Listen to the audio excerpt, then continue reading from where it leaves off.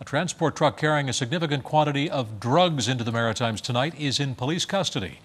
The driver was arrested last week when officers pulled the vehicle and its illicit cargo over. The drugs, including several hundred pounds of marijuana, were destined for Halifax. CTV's Kelland Sundahl has our story.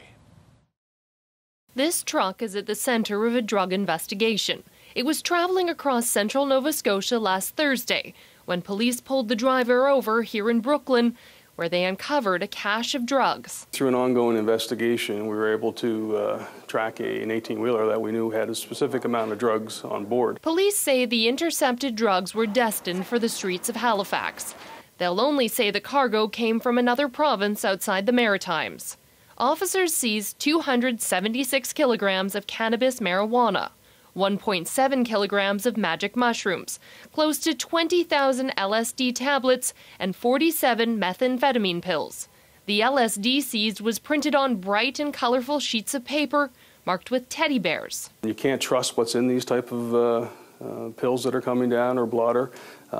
It's basically organized crime that are making it, so we can't trust what they put in them. The truck driver was arrested and charged with trafficking and possession of a controlled substance. He's been released on conditions.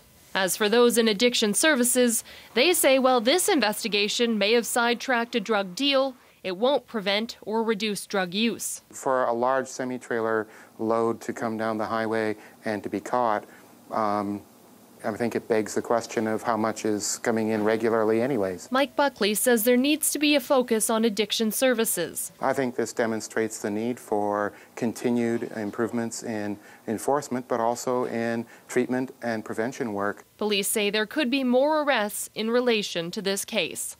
Kelland Sundahl, CTV News, Halifax.